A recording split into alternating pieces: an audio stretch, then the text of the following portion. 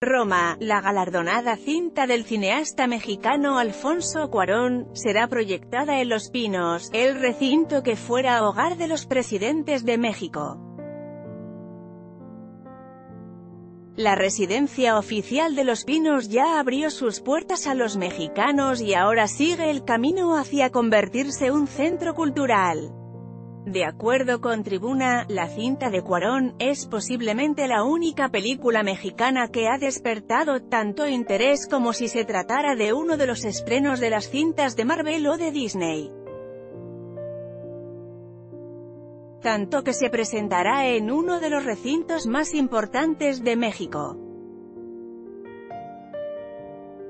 A través de su cuenta de Twitter, Alfonso Cuarón reveló que la residencia es una de las salas en las que se exhibirá Roma, a partir de mañana, 6 de diciembre, periodo de proyecciones que también abarca ciudades de toda la República Mexicana, Guadalajara, Torreón, Guanajuato, Mérida, Mazatlán, entre otras, se suman.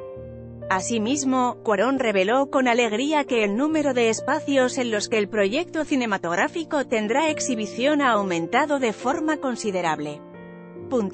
Además de llevarse el León de Oro en el Festival Internacional de Cine de Venecia y de ser nombrada la película del año por la revista Time, Roma recibirá un premio especial del American Film Institute. NL.